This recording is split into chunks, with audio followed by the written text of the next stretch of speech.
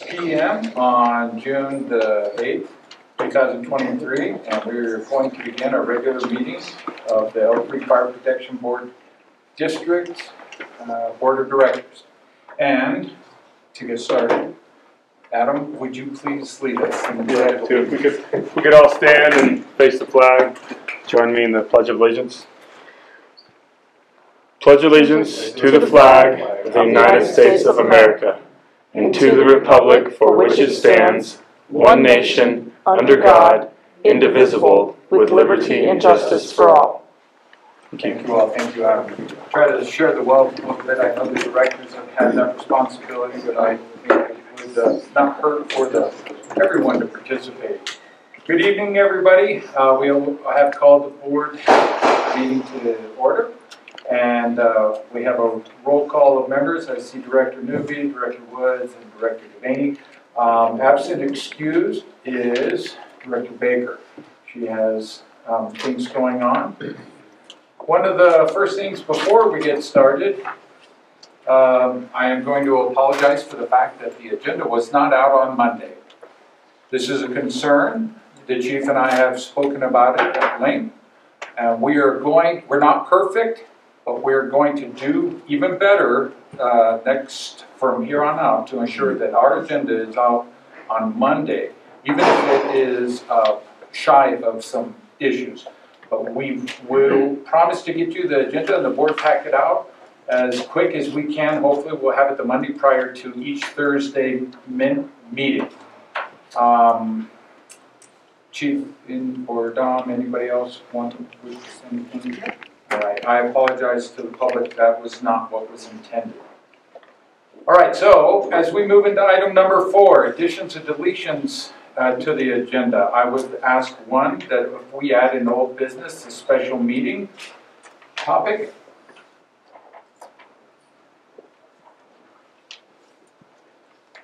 Any other additions or deletions to the agenda? Nothing. All right. Recording in progress. So, just to be clear, you want to add The discussion of the special Discussion. meeting in all business. regarding what? The special meeting that we had worked on trying to schedule. Oh, I see. Okay. What about the strategic planning? We can add that in We're there. supposed to have a report this board meeting. You took the action item to report back to the board and to the public regarding where we stood in regard to our strategic planning effort. Okay. Chief, will we be able to address that? Okay, perfect. We have that added. Okay. Are you adding that, are you discussing that during your report, or would you like a separate one? But why don't we get at it in your report? Yeah, and then we can add it in there. So. And the only other thing is I would like permission to move item number 7.1 up to right underneath item number 4.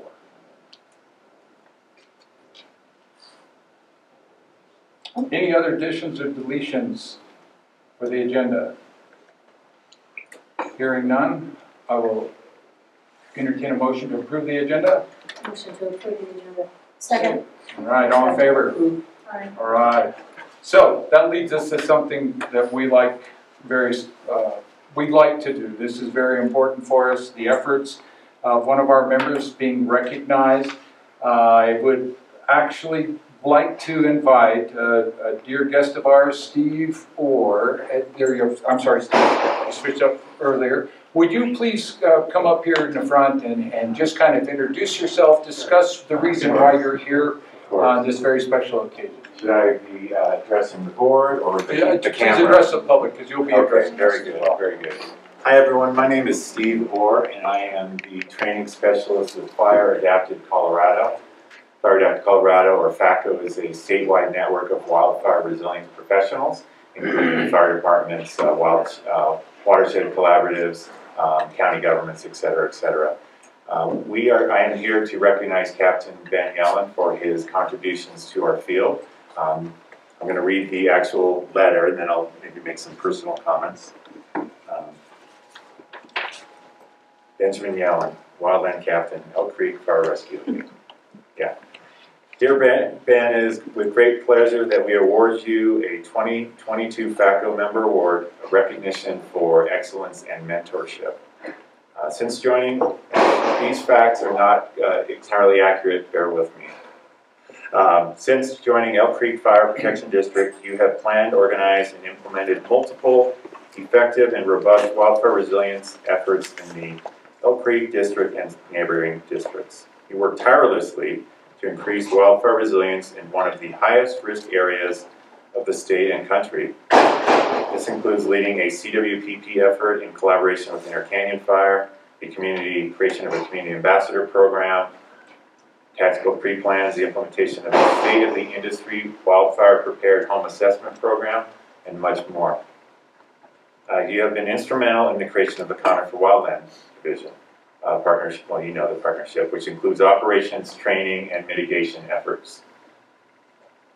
You have also provided strong leadership in Jefferson County and regionally as a founding member of the Mountain Metro Wildfire Mitigation Council, active participation in County Wildfire Task Force, the Upper South Platte Partnership, among other organizations. Getting there. You're a longtime FACO member and have eagerly and willingly shared your expertise with other FACO members. Recently, your team attended our Neighborhood Ambassador workshop and provided the participants with real-world and practical experience that will have positive impacts across the state and beyond. We thank you for the quality of your work and your outstanding contributions to our network. And I'm just going to add on a personal note, I've known Ben for quite a few years, and these efforts definitely have not been limited to last year. When I worked with West Metro Fire, Ben has been working on these efforts for a long time and provided that leadership. So I've known him for quite a few years. Consider him a friend and mentor, and congratulations and thank you.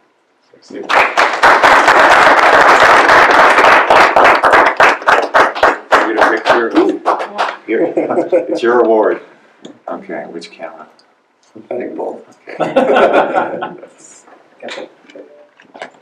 All right, thanks. You got it. Appreciate it.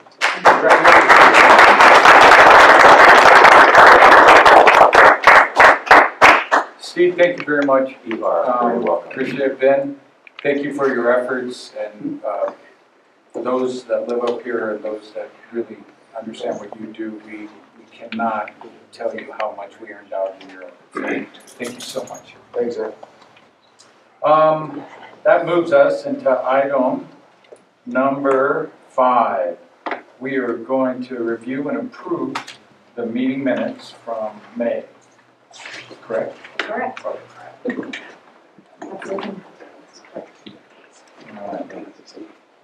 If I may, President Pixley, as we are all aware, Secretary Baker has some family issues going on, so I drafted these for her. So it's not her normal format, but it is the format I am most versed in. So that's what they look like.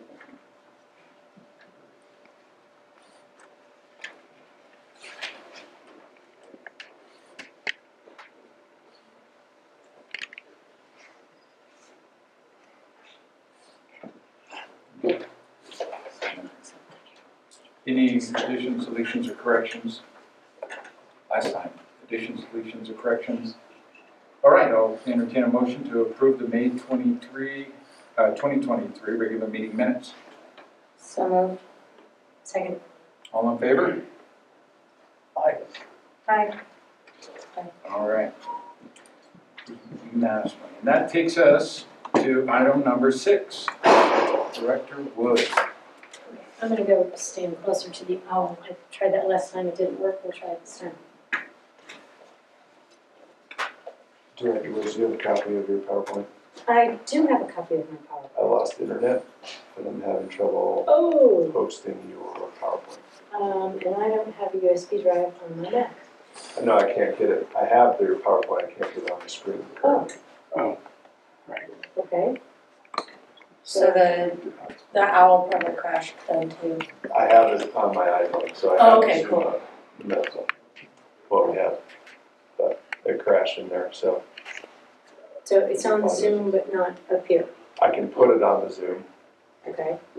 and share it on the Zoom, but I can't get it on the screen currently. Oh, okay. I have it. All right, so then I'll just stand up here and pretend that I can see the slide. We are putting it on the Zoom then, is that right? Recording in progress. There we go. It's kind of in and out right now. I do apologize for that. The eyes, oh, there they are. The eyes are there.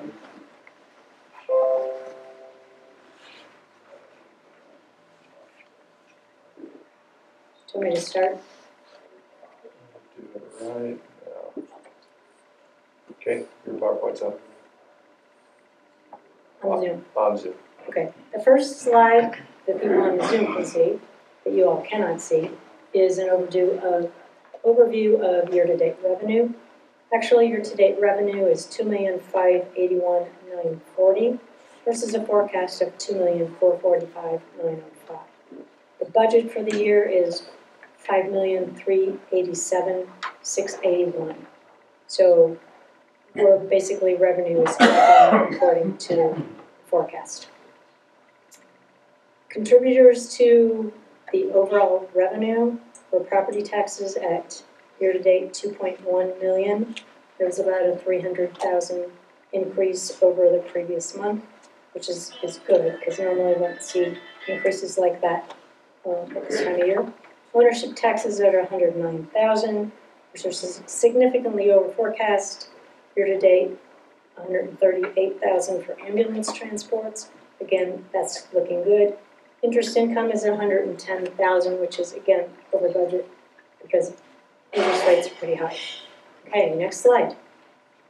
Overview of year-to-date expenses. The budget for year-to-date expenses is, I can't read my, it's fine, never mind.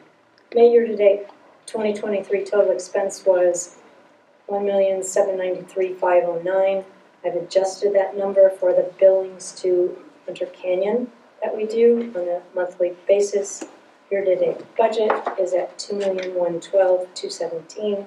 That means that we are currently overall under budget for expenses. In May, we are 42% out of the year, and overall expenses are 39% of the year. So again, we're under budget. Admin expenses are at a low of 34% of the total year-to-date forecast for admin. This includes $18,000 of expenses associated with the ongoing consolidation exploration process intended to give citizens the opportunity to vote on the actual consolidation of the 3 districts. The board does not make that decision. The voters do.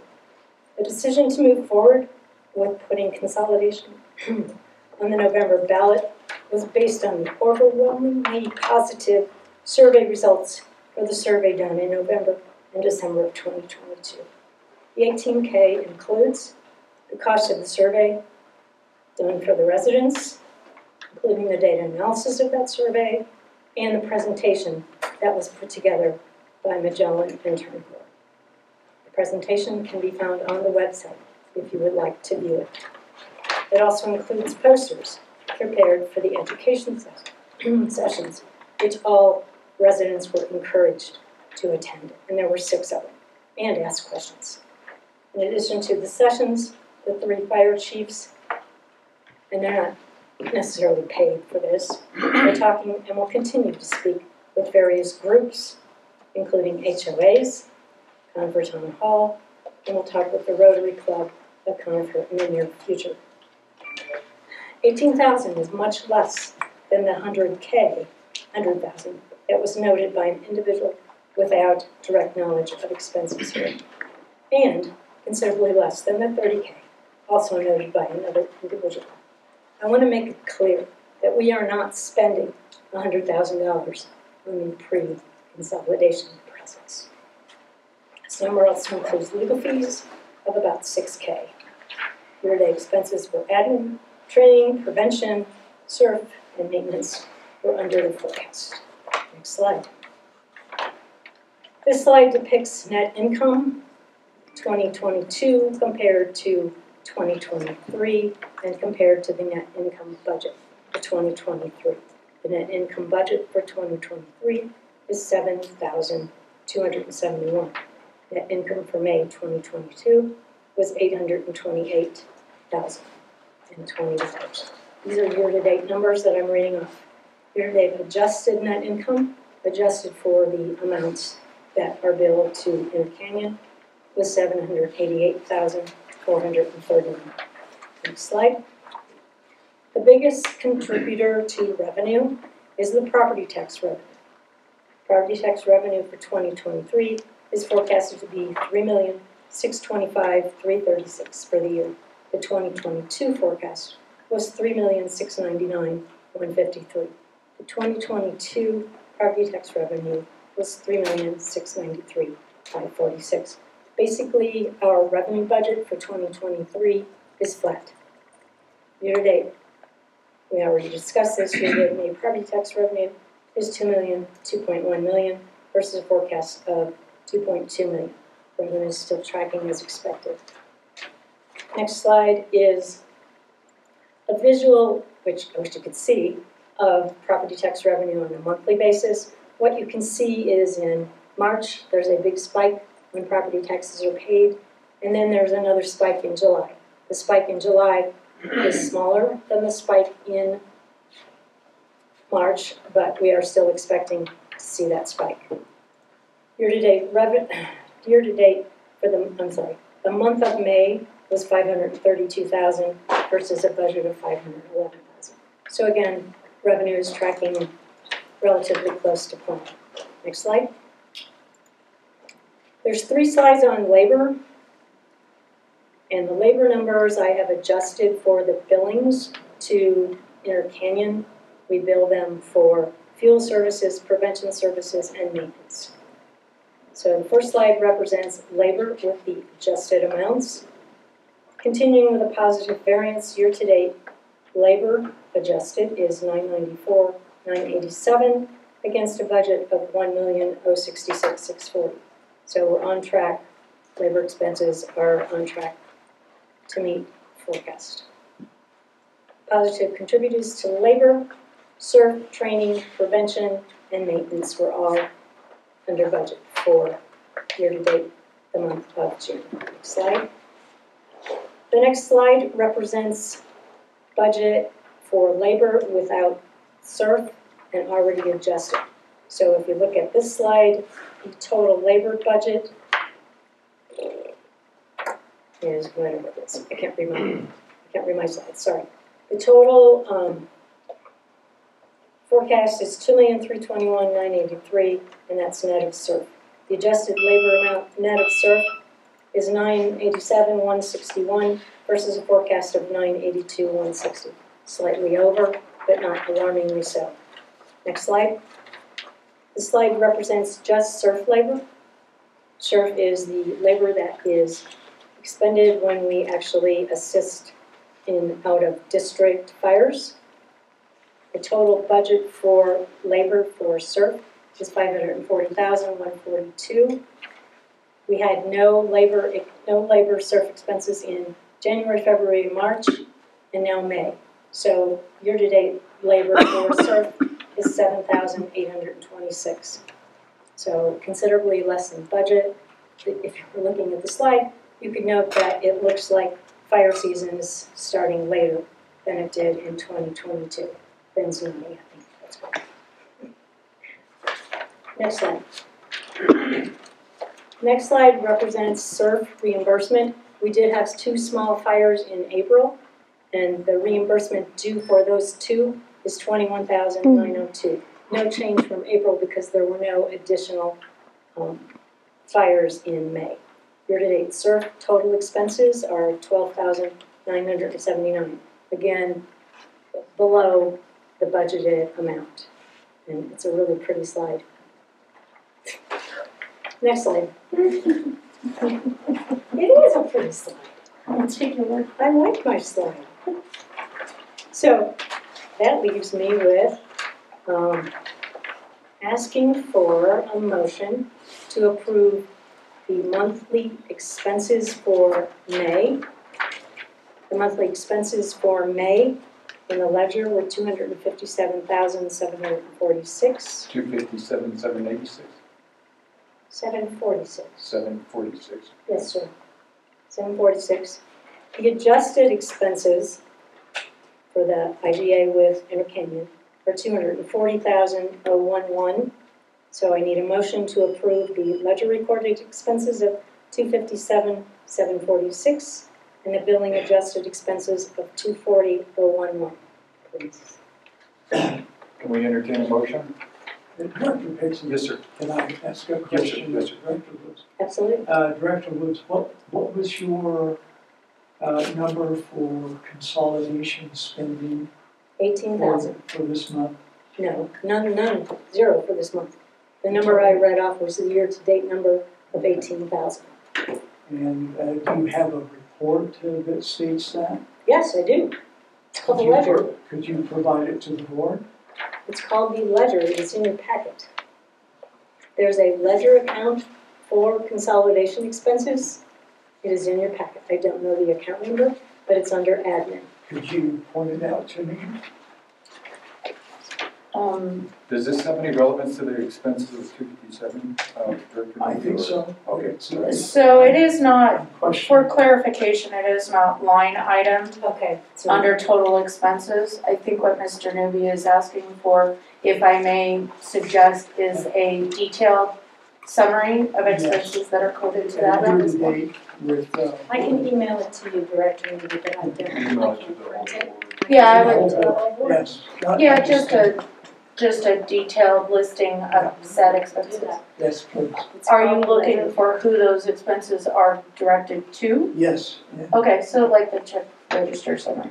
I That don't will have have no that relevance detail, on the expenses but it for doesn't this have any- month. No, I think he's looking for point of information. Yes. Yeah. Because if she didn't spend I any will money ask on Barbara to this month, send then the that doesn't journal have any entries to relevance me. this motion. Oh, yes. It's just in the context of presenting the budget. Okay, And I expenses. misunderstood you when I Yeah, asked. no, not relative to the motion at all. So we have a motion to approve the expenses of 257, I don't know that you have 746. an official motion, you have a request for motion, sir. Okay, A request for a motion. So moved. all right, and a second? I will second. All right, all So, in favor? aye. All right, that leads us to Chief Ware's report. All right. So as Director Woods pointed out, the last few years have brought increased fire danger to the district by this time. And the last few years, we've already had multiple fire assignments as well as local fires. This year, our wildland fire danger remains low due to the significant precipitation that's continued to materialize. Across the West, fire season has had a slow start in the U.S., the slowest in years. While we've been able to assist the local national forest on several incidents, we've not had any other assignments this season for Elk Creek. For those of you who don't know, there have been a few records broken on the forest on Carpenter Peak with inches and inches of rain falling in 24 hours. There's been a lot of rain, obviously. It looks like Ireland outside. So our fire danger has stayed low, and there's a bunch of different models as to what it's going to become for the rest of the season, but much like the weather report, they're all just modeling. We don't know what that's going to look like. We have several job openings right now that we're seeking to fill. We have 2 line firefighter positions as well as a PIO position. This PIO position is a 100% grant funded position through the Colorado State Forest Service for 2 years.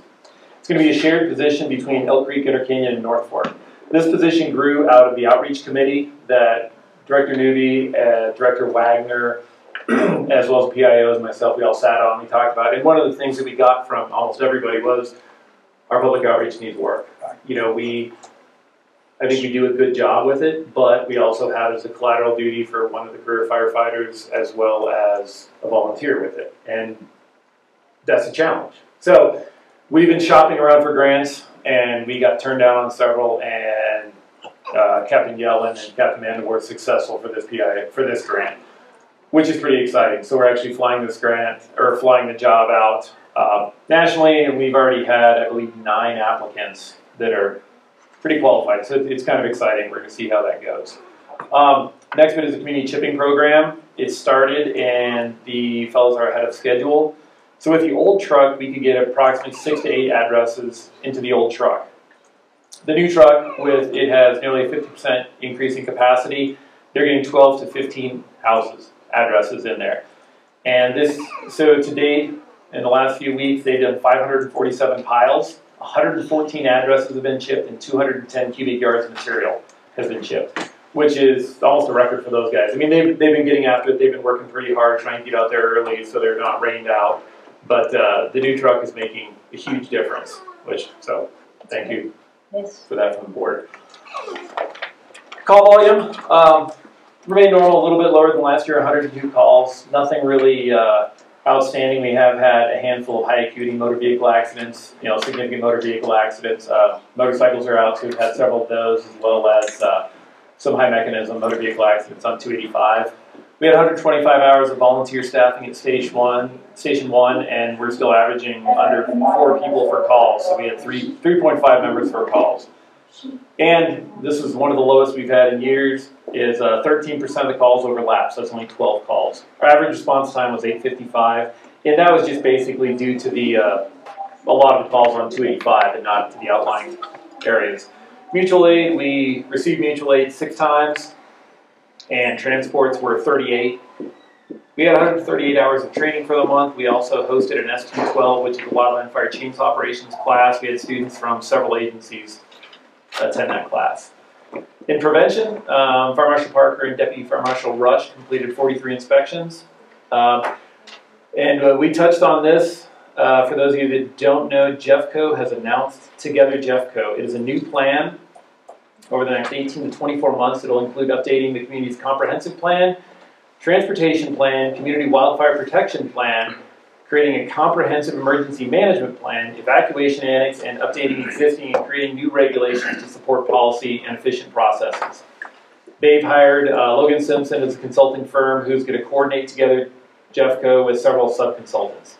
We don't really know what this is going to look like. We're going to the first one. We got an invitation for 1 member from the fire department to attend the first meeting.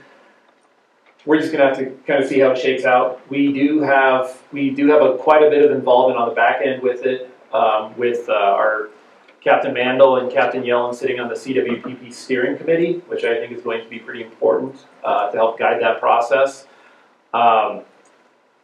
And another change at the county, Hal Grieve, the emergency manager, has left, as well as the fire management officer, which that's going to be interesting to see. They're flying those jobs right now. Luckily, we have low fire danger, and we haven't had any challenges yet, but that's another hiccup that the county is dealing with. We have, and along the lines of fire prevention, last month I brought up that we're going to be exploring services between service agreements, impact fees, etc. I have a sit down with the Economic and Planning Systems Incorporated. They seem to be the company to do Nexus studies. Most of the districts our size have utilized them for Nexus studies. I've got an appointment next week to sit down and talk with them. I'm hoping to have an RFP after that for what that's going to look like. I'd like to have that for the special meeting that we're going to talk about. I've also been in touch with Phil Bouchard, the bike park developer. I wanted to ask him a handful of questions. I'm trying to gather data about bike parks, and the way I'm going about I'm trying to gather data from the EMS fire agencies that serve bike parks.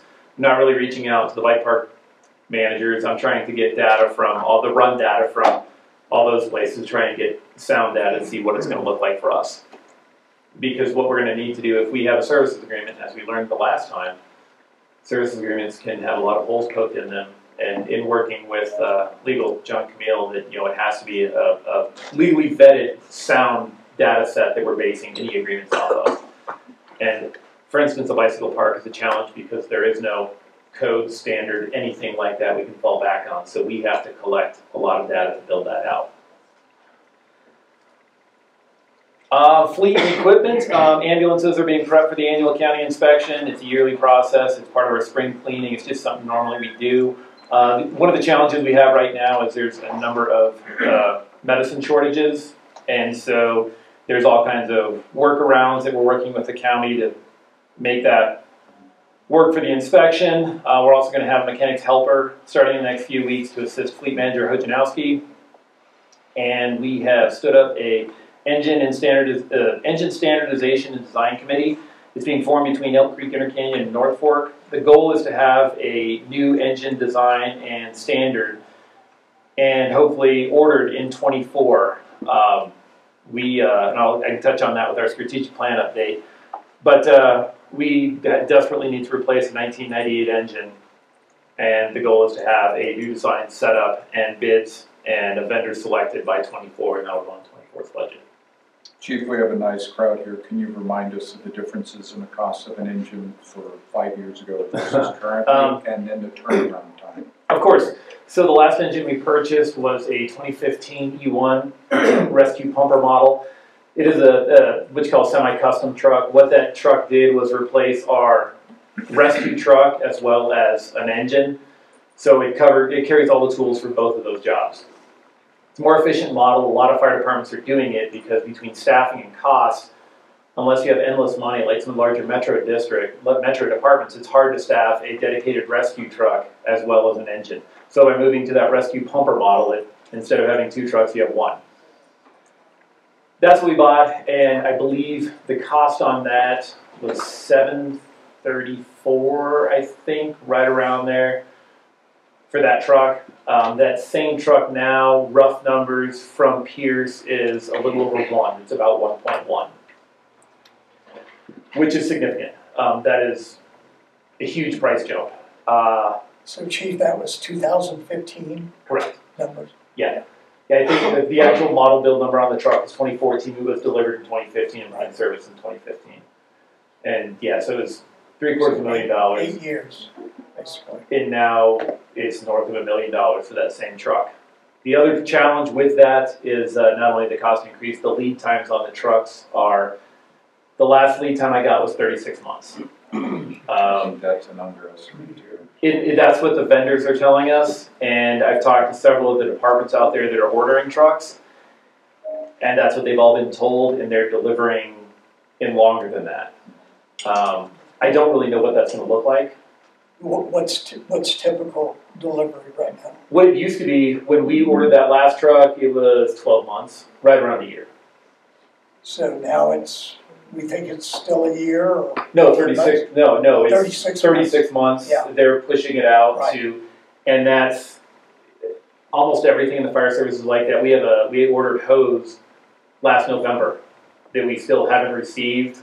We just talked to the vendor, and there's a shortage of internal liner material or something, and so we sought out other vendors for hose, and they've all told us the same story. You know, I don't know, blame it on COVID, blame it on whatever. It's a challenge to get this equipment. These big ticket items, I'm not sure what we're going to do with that. But a 36-month lead time is a long time. And It's endemic across all of the industries. It is, and there's also other points because a lot of vendors are putting in their contracts cost adjustments, percentages, because if you pay 1.1 for this truck and it delivers in 36 months, in the contract, a lot of times the prices are not fixed. So when it delivers, it may not be 1.1. It could be north of that. Yeah, I was going to say, it could be north of that. I don't know. I mean, this is a brave new world. Nobody's really dealt with anything like this. But that's what we're doing. We got a committee. We're working on that. We're going to see where it goes.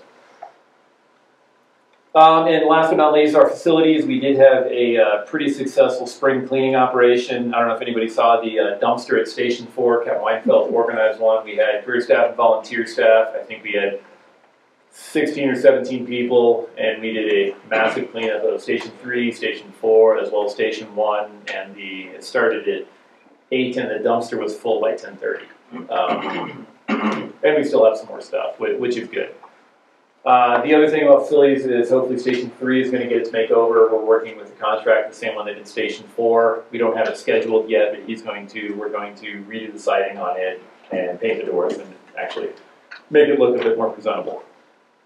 Strategic plan update. We had our strategic planning meeting, and the two things that came out of that was our standards of cover document. I've been working with Captain Yellen as well as Fire Marshal Parker. Fire Marshal Parker started it several years ago, And we've run into some of the hiccups to really get detailed population information. Unincorporated Jefferson County is an odd place to get really finite population information. So that's been one of the hiccups that we're working on. Other than that, we're still working on the rest of the document. The goal is to have that completed and delivered to the board by the third quarter of this year, so November, October-ish. We're going to have that, and I'll present that to the board. And the last bit was the apparatus replacement plan. We have internal documents for apparatus replacement plan. They're just very complicated spreadsheets. I'm working on a narrative right now that incorporate LD NFPA standards for apparatus.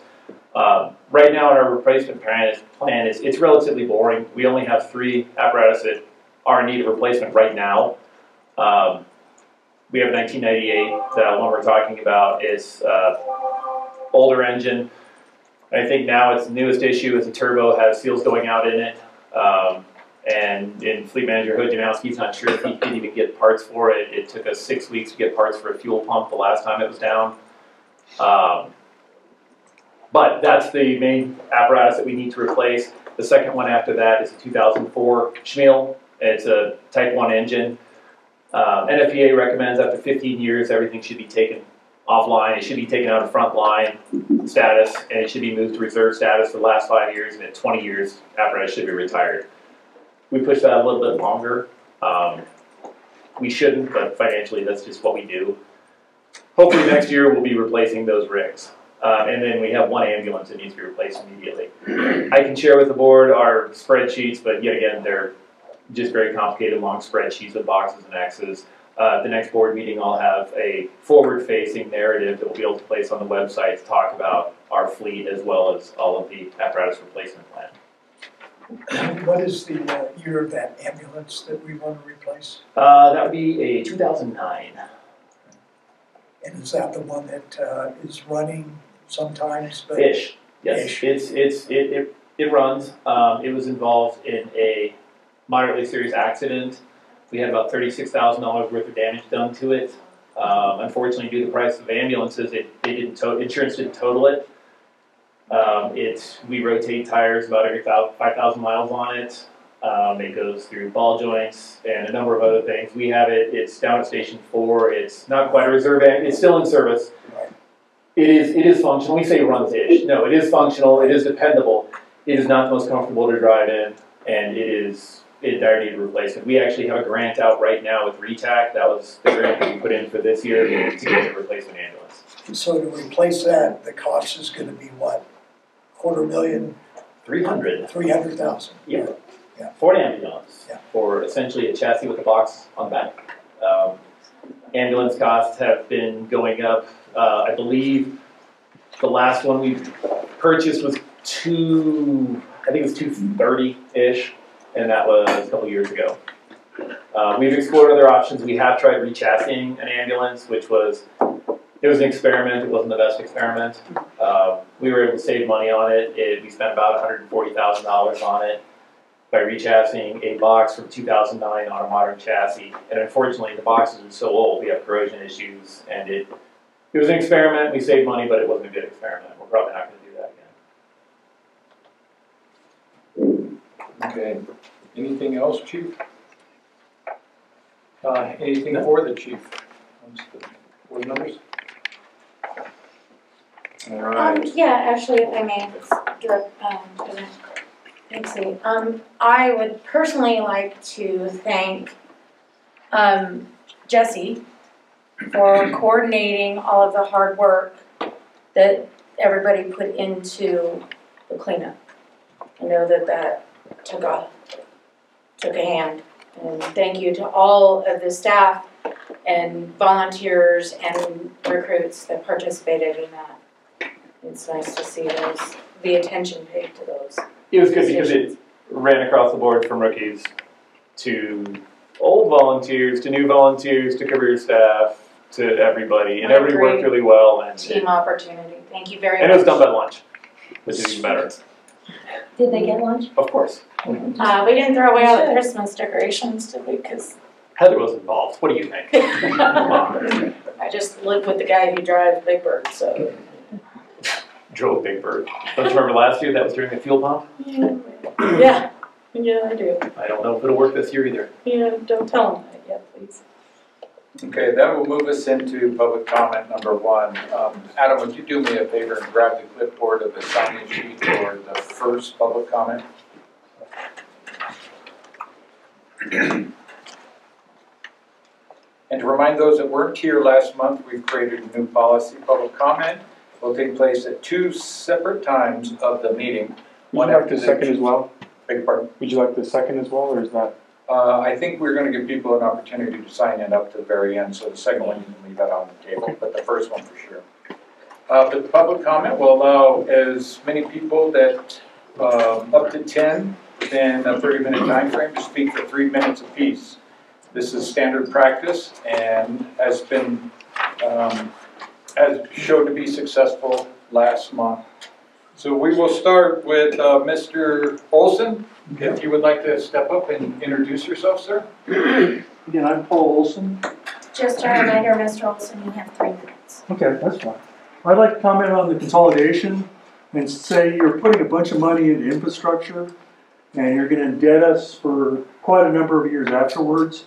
And I'd like to encourage you to take a look at the location of the stations relative to what's served.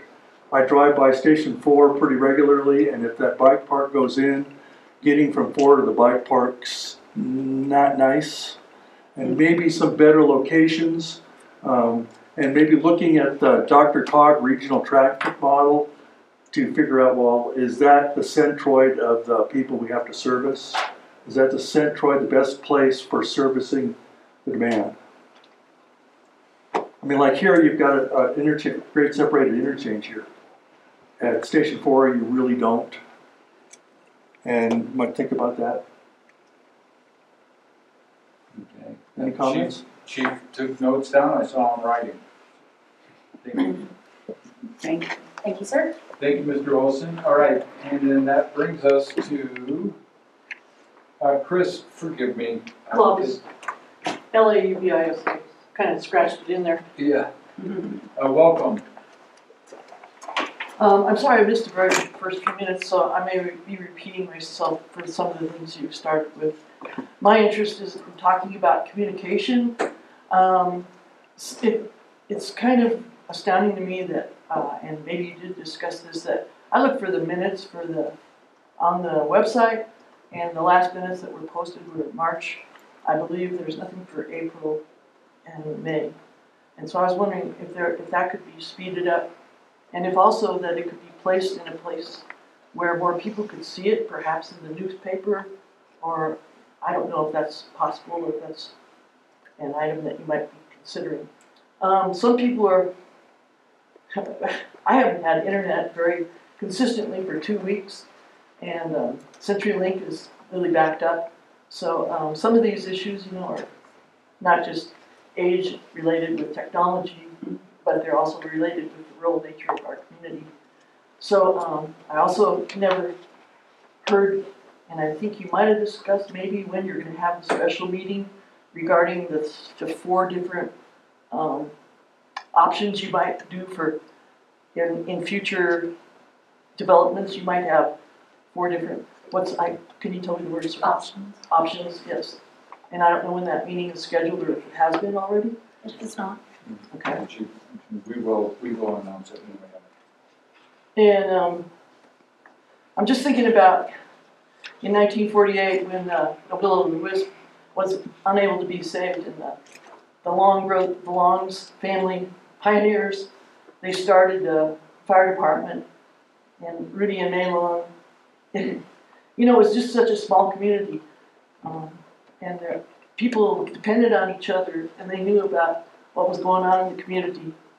And I learned a little bit, and it just seems to me that I like to learn more, because this is the only thing that I get to vote for in unincorporated Jefferson County, is this board here. And that's important, and people don't understand, and they should know more that that's what we have a voice in. And I'd like that to be known by more people as well. And then these are just questions that I have. You talked about the replacement of apparatus, and I'm wondering, sir, if that has to do with the miles that the apparatus is used for, or if it's just, the age. So it seems to me if you don't have as many calls as like Denver does or a big metropolitan area, that you could extend the life of the apparatus because it doesn't see as many miles. That would be my question to you. And let me see. Oh, how long will it take you to get that data from the specific EMS facilities, departments in different bike parks? And so that would be something that you'd be presenting, I think, during the special meeting. And I was wondering how soon that meeting might take place. And then also, it seems to me that Elk Creek and Intercanyon, especially with their websites, consider consolidation a done deal. It seems like when you gave your programs at the different fire stations that you didn't show the downside of consolidation. Like we would be losing our voice. If there's only 5 to 7 board members, Elk Creek would lose our voice. And we have the biggest population. Lovis, you've gone over time. Okay, I'm very sorry. I will give you 10 seconds to wrap up. No, that's it. Thank you very much. Sorry I was over time. Thank you. In addition to those 2 public speakers, we have 4 letters from citizens Ford, Murphy, Lewis, and Wynant, and Director Devaney had volunteered to read those for the... That was before there was an audience. I changed my mind. Yes, sir? I'm Lewis, and I can just speak to my letter. Absolutely. Yeah, I'm so sorry. That's okay. I am more than happy to. Would you like to What, come up? you want to start? I have to walk all the way over here. I know, those extra steps. John Lewis, resident for 25 years. And a little add-on to my letter, I just finished a meeting with the developer for the bike ranch, so I have a little news for Chief Ware that I'd like to bring up. But my concern is, and Chris brought it up about the meeting, public meeting regarding consolidation or the bike park, and I'm informed that it's going to be a web-based meeting only, and that there's not going to be in-person encounters. My concern about that is your actual Zoom capabilities. I could not come to the meeting last month, so I joined on Zoom. The only person I could hear is Chief Ware. So you guys got to improve the sound system if you want to do a Zoom meeting. I think that's very unfair to participants. They can't hear anybody talk. In regards to the bike park, part of my conversation this afternoon, Chief, was to tell you what their plans are exactly for having on-site EMS, so that somehow you guys could work together and understand exactly what your part of that would be. That's really important to us. Okay? And I think they heard me loud and clear, among other things, that's a big deal. So hopefully you guys will be able to work together to come up with a plan. I told them we need to see their plan. Okay? That's it. Thank you. Thank you, Mr. Lewis. All right, well, that saves you a little bit. This was the shortest.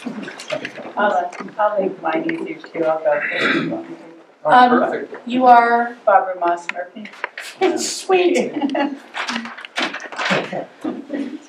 I'll be brief. I just wanted to, last time on the Zoom again, like John said, the only person I was able to hear was you, Chief Ware, on the Zoom. And we greatly appreciate it as a community because we felt heard. The bike park, many of us, the proposed bike park, have been working on it for 2.5 years to be heard, and for our concerns about EMS and traffic and the environment. And you really seem to say, I know I'm ready to look at this as a community, and we greatly appreciated that. And my only thing was what John said. We want to be heard, and when we're heard, and we go to the place where we're heard, and the only person, very important, but we only could hear you, I would ask that meeting please be live too, because that makes us feel as a community that you really do want to hear from us, versus a system where we can't be heard or we can't hear you. So that's my only thing. Thank you. Thank you. If I may speak to that, the Zoom is a live presentation. And we're able to log in actively. And in defense, I don't think there was much speaking from the board as a whole. It was just Well- Mr. Camille and the chief. We couldn't hear Yeah. anything So- that Chuck Newby said. In fact, the chief and I spoke of that after we read yours, both your emails. And we have a plan in place about trying to, which we will bring to the board, of course, about trying to increase the sound system. And I know we're not supposed to comment on it, but if it's an issue, the chief and I agree that we need to address it. Thank you. So that would take us to, who did we have? That was Mr. Murphy. I don't know if it's Mr. or Mrs. So that leaves me with Debbie Ford and Joe Winan. So Debbie Okay. Ford's came in on June 5th. Ray, a policy for proposed development scenarios and the assessment of fees. In-person attendance for the upcoming meetings. I attended the Elk Creek Fire Protection District meeting by Zoom on May 11th. During that meeting, I couldn't clearly hear all of the board members and speakers. I believe an in-person community meeting should be made available for any ECFPD meeting to provide in-person comment, education, and transparency. During the meeting on May 11th, it was determined that a work session will be planned to discuss how ECFD would create policy guidelines and protocols to determine potential fees for new developments, including residential, commercial, or on public lands. The logic behind Chief Ware's presentation was to have a policy in place that would fit all proposed development scenarios. He further discussed 3 methods to assess fees. On this topic, the goal is to be able to find an equitable method to not increase fees to residential homeowners for new developments, especially when developments are commercial for-profit ventures, provide a mechanism to charge for-profit developers with the increased fee associated with EMS and fire protection fees, determine if current residents can still be accommodated at the same level and within the same response time with the addition of new developments. Fire evacuation of residents and commercial entities should be evaluated to determine the safety for all concerned. I would like this letter to be shared at the next board meeting on June 8th. I look forward to hearing from you and appreciate your commitment to providing critical services for our community. And then on June 8th, from Joe Winan, Dear Chief Ware and ECFPD Board, this letter concerns your initiative to develop methods for assessing fees to developments that do not pay mill levy taxes. This is particularly relevant to the potential Shadow Mountain Bike Park development and their expected use of emergency medical services. Underline, I'm trying to get effect here. I applaud the district for arranging a meeting to develop the appropriate method to assess these fees.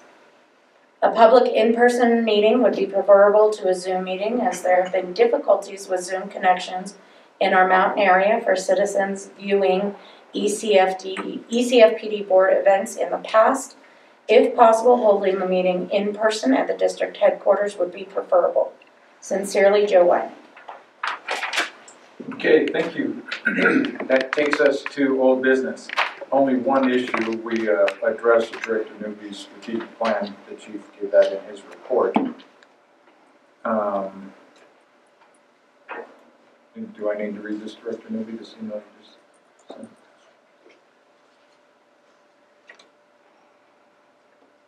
Am I supposed to read this email you just sent? No, that's to Melissa.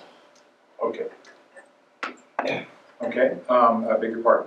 But the special meeting, the comments surrounding the special meeting have been heard. The intent for a Zoom meeting for the special meeting was nothing more than convenience for the board directors to get together.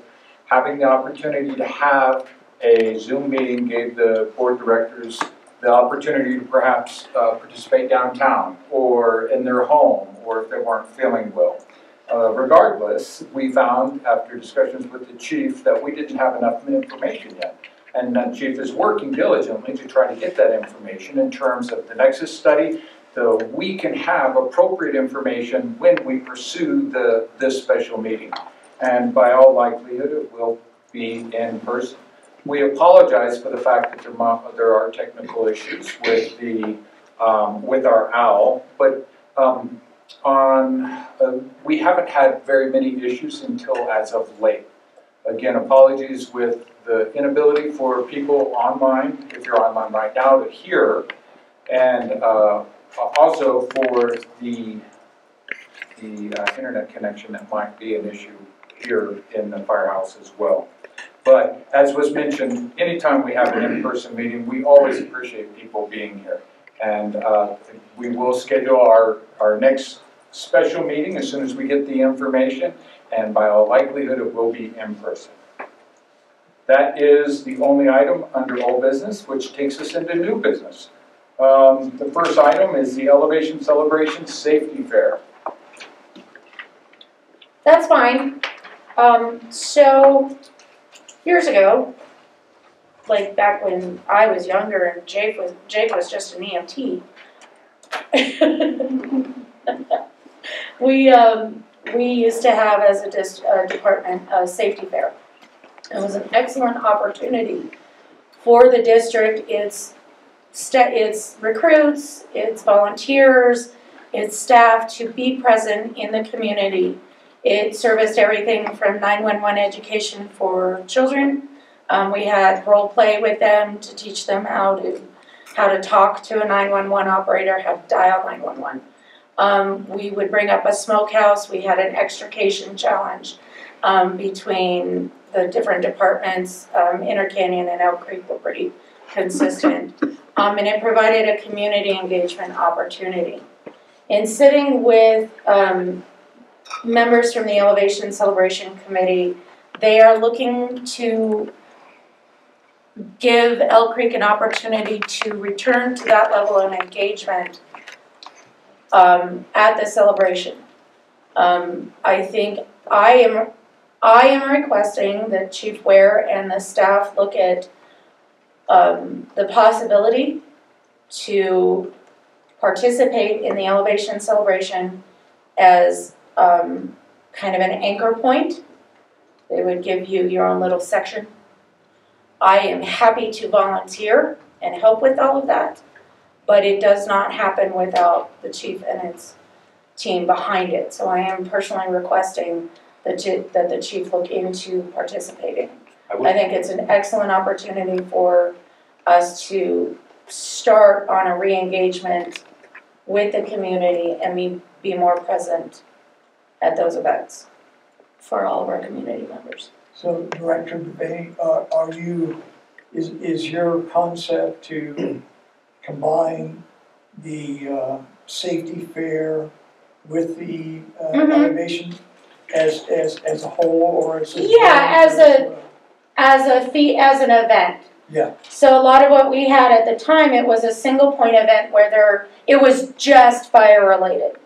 So it didn't draw a lot of attention, but with Elevation Celebration, that is a community-wide event. There are tons of people throughout the corridor that will be present, enabling us to reach more people. I know Captain Weinfeld has expressed interest in a smoke detector program. I know a lot of the volunteers go into the schools for fire awareness with the different schools during those weeks. But this provides us with an opportunity to be present for our community and allow them to engage as well. And because we've got really cool toys. And so during the chili cook-off, we have the kids version of the challenge. They love that. So I would request that we look at doing that, participating in that. And we get a whole section. Done. Done. Fantastic. Is there a cost? Other than time, most of what we do, we already have, to my knowledge, and Chief Ware can clarify for me, the Kids Challenge, we already have all of this stuff for. We have paraphernalia and goods. What we did with the 911 was photocopies of a little script, coloring books, which are minimal, and I will purchase directly for the district if we don't have funds to set aside for public education campaign, which I'm pretty sure we do. We do, yeah, all that stuff. And volunteers.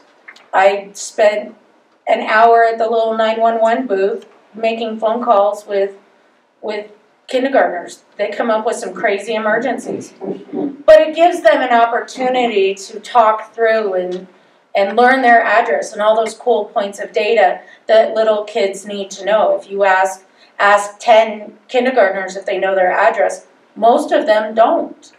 But that becomes a very critical piece of information, especially in the age of cell phones when address location services are not necessarily 100%. So. Yeah, so there's not really a cost to it. When we used to do it in the past, I mean, some were more involved than others. Remember when we used to build the firehouses and we demonstrate the fire with sprinklers and not, we burn a bunch of stuff. Yeah, that was not. That was pretty labor intensive. Probably not going to do that one. But yeah, there's not a lot of cost with it. It's more just time and effort to go into it. Long Brothers was always great about giving us squished cars to destroy, and that actually was a lot of fun. To get to see the jaws of life in action without somebody's life hanging in the balance. And very I think few it got people donate cars anymore because they're worth a lot of money. Everybody fixes them. Getting cars donated is a lot more problematic nowadays. But yeah, we will. I'll start organizing a committee. There's a VW bug in our backyard. Good way to get rid of it, right? I'm kidding, Jake. Anyway, It's just a joke. No, I will be happy to. Yeah, we'll make it work. And yeah, I think it's a great plan. I think it's a great idea. If they can actually allocate some space, we'll come up with some different pieces there. We've done bicycle helmets. We've done all kinds of things. Drive Smart. Yep. Typically, we've had Drive Smart participate in the bicycle helmets, the child seat installation. I don't know how many firefighters you have trained on that. My cert is long since expired. We're trying to get more. The car seat installation is a challenge. It's a 40-hour class as well as CEs every year to maintain the cert. We're actually trying to get somebody in through that now. But yeah, I think it's a great idea. We'll come up with a list. We'll build a committee out, and I'll be able to report back to the next meeting. Absolutely. Thank you. All right. Thank you, Director Devaney. That takes us to board procedures, and that is Director Newby. Yeah. Basically, I just wanted to have put out some information, have a bit of some comments here and a bit of discussion. Given some of the changes that we've had and that are coming down the line, given the district, there's been quite a bit made of Robert's Rules lately. And I'd just like to call attention to the board members and to the public too, that our bylaws do not actually call for Robert's Rules as our rules of procedure. No, actually they do, and you reference it here. Well, they don't actually. So what it says, what our bylaws actually say in section 4.8 procedure, says in the absence of a rule governing a point of procedure, the rule of procedure set forth in the most recent edition of the Robert's Rules of Order shall govern. So they're permissive, but they're not direct. But that's not directive.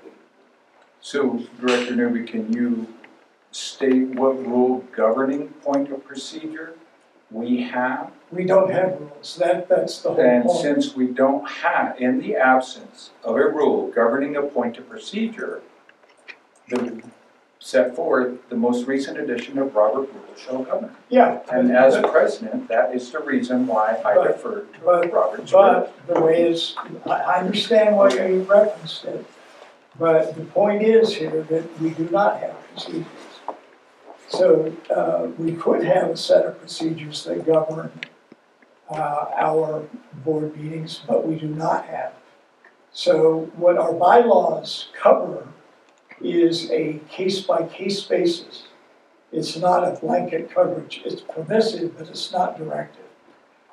So that's point number one. Well, I would disagree on that. Well, disagree if you will, but it's right there in the bylaws. Yes, exactly. It's right there that Robert's rules is No. what we will follow, because we don't have a No, rule governing. it doesn't appointment. really say that. It doesn't really say that. I respectfully Right. disagree. We can disagree. Likewise. We disagree. Next issue. The next issue is, again, in our bylaws, section 4.7, talks about how board members cast their votes and how votes are recorded. So reading out of section 4.7, record of meetings, it says the secretary of the board shall maintain in the district's record written minutes of all of the proceedings of the board and all committees thereof, and shall indicate the presence or absence of each member of the board and a record of the vote or a failure or abstention to vote of each member of the board on every motion. So we don't obey our own bylaws right now because we don't record each board member's vote. We should be doing it, but we don't. And additionally, if we wish to follow Robert's Rules of Order on this point, Robert's Rules tells us that a small organization such as ours, the chairperson or the presiding officer, the president in our case, votes on all motions, and this comes right out of Robert's Rules, which is very complicated, very thick. But if you go to their website, it says exactly that. So this notion of, in a small board, the presiding officer not voting is specious. Lastly, I would recommend that we talked about having our board packet and agenda out on Monday before the meeting. I think that we should have it out more quickly than that. I'm advocating that for all business of the board, and we can define what business is, but in my mind that would be major policy directives or decisions or motions to change major policies, that we put out those motions at least 21 days before they are to be voted on at a board meeting. And that then 14 days before the board meeting, we put that in the board packet out to the public so the public understands exactly what business is coming before the board. And so that if members of the public wish to comment on motions that will come before the board, or in other words, board business, that they have a chance to comment. And then we go through our regular procedure. The idea here is that we should be forward-looking in all of the business that we are conducting here. And in so doing, backing the calendar up, instead of having surprise motions that are, we are essentially reading as we're preparing to vote on them, my recommendations are that we back everything up at least 21 days, and so that directors know what they're voting on or what they're going to be asked to vote on or consider, and that the public has adequate notice as well. So that's essentially, and lastly, one other thing, and that is to note that our bylaws were written and adopted in 2018, and they're way out of date, so we need to really get on updating them right away. Anything else, Richard? That's it. May I comment, President? Bridges. Yes. Okay, thank you. While I agree with you that we need to be way more attentive to putting out a board packet sooner. I've discussed it with Jake and with President Pixley, my concerns about the timing. I don't like getting my board packet 3 hours before the meeting. I don't think that that puts us in a strong position. I think that there can be a much better compromise by setting your dates 21 days and 14 days. We are very reactive and not proactive, in my opinion. I personally would like to see them out a week prior. I think that gives everybody time to review. We know it's coming. But when you set a date of 21 days or 14 days, anything that happens in that subsequent time frame, which Director Newby, as you are well aware, things move quickly, especially in special districts and the fire service industry. I think that will put us in a much more reactive than proactive position. I think a week, 7 days, and if there needs to be amendments, that those are made on Monday. I think that that's a goal to strive for. Having worked for special districts for a decade now, keeping in mind the limited administrative resources and the extraneous activities that go on the board's behalf, because while we receive a stipend for this role, let's be honest, my hours per pay really go down. So I'm not in it, none of us are in it for the finances of the position. So I think striking a balance between 21 days and 3 hours, I think would be much more appropriate. Let me comment on that. And 21 days is not hard and fast. Typically what I've seen for special district boards is that they have an agenda out 2 weeks before, or they endeavor to do that. I would be curious which special district that is. I work with hundreds of special districts.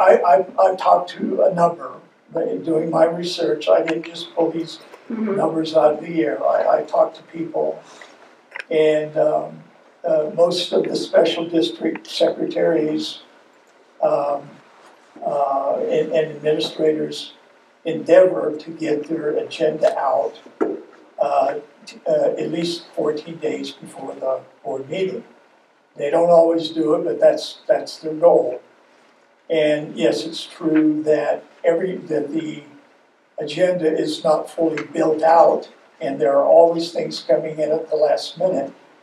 But if we don't set goals, we'll never achieve anything. So my put here is to get us thinking about how we can do a lot better than we've done in the past. Absolutely. So whether it's 21 days or 14 days or 10 days, and there are always outs for exigencies. There's always going to be something coming in at the last minute, and then we'll just deal with it. But what I would like to see is that we as a board set something like this, backing up at least a couple of weeks in my mind, so that when business comes before us, we have that number one, that all business is conducted in the form, and when I say business, I mean purchasing over $25,000, new policy, other major things like that. That public business is put in the form of a formal motion. Doesn't have to be perfect, and it can be in flux, but that's presented to us so that we can consider it, maybe do a little research, a little question, Q&A, so that we understand what is coming at us. No, I completely agree with you, Director. If we believe that something needs to be added, subtracted, changed, we have some time to think about it and actually do that and converse amongst ourselves. And that way we can better serve the public, and we can do a better job for the public, and also for the stakeholders in the, you know, internally as well. Mhm. So that's the goal here. No, I completely agree with you that we can do better and we can be more proactive in the process. I mean, fundamentally, you could argue that we could post this standardized agenda minus the insets of, under the sub-comments, this is pretty much the standard agenda. So fundamentally, you could put that out for the rest of the year and say this is the agenda that we follow, and then add to it from there. But I would like to cycle back again to there's nobody within the district or on the board that is specifically dedicated to managing the board, to providing us. No, exactly. It's a group effort on all Exactly. parties. So I think we have to be respectful of all of the other burdens that are placed.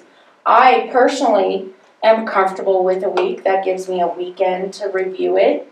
I think we have email communication throughout between us, so we know what's coming up. I would like to see more of that circling around so that so that we're all aware. Yeah. I think that is completely reasonable. Again, remembering that we have sunshine laws in place and discussion is held here, but information can be provided through email. I think that's completely reasonable. I would just like to be respectful of Barb's time and workload and Jake's workload as well. I think this is something that we can discuss amongst ourselves and you know, decide what our policy will be. I think you know, we've talked about shooting for Monday for the next few to get into a group and then backing it up. We can go from there and working on a system. So what we are saying is that we have a complete agenda with motions all published in packet form on Monday. At the minimum, Mondays. yes. I would like it on Friday, but I know that I would like it on Thursday, giving me a full week to process, read, before, digest, plan. So you're saying a week before, Yes. but Monday at the latest? Yes. Yeah. That's what I would like to start with personally, because I think this is going to require some maneuvering for the administrative side of it to adjust their processes and adjust their financial reports and when they're pulling those and when their check cut dates are and all of that. It gives Sharon time to work her financial report I'm better. agreeable to that. Okay. So starting with Monday and then moving it, target goal of a week prior and see how that sits. I generally do not have the financials a week prior. Well, but that's the point. Yeah. We need those. Well, So, I mean, that's gonna have to be something. Okay, but if closing is the 31st of May, okay, Mhm. I don't get the financials until a few days after that because Barbara, her administrative tasks, has things to do before she can send them to me. Just Understandable. reconcile bank accounts. So depends on where the board meeting falls in relationship to the end of the month. Sometimes the board meeting is sooner in the month. The soonest it's gonna be is the 6th. No, the 7th. That's the soonest we're gonna have a board meeting, is the 7th. And I probably would not get financials until, Barbara, correct me if I'm wrong, the 2nd or 3rd. So I don't have that information until a couple, 3 days before the board meeting. Would it be appropriate for us to move forward with a tentative agenda and motions made on that Monday before, and then be respectful of the financials being available when they are available? And I don't. the financials are a standard part of the agenda. So if we're going to publish a standard agenda, the financials are item number. They're always item number 6. Yeah. Always. No, and I mean, that's the standardized agenda.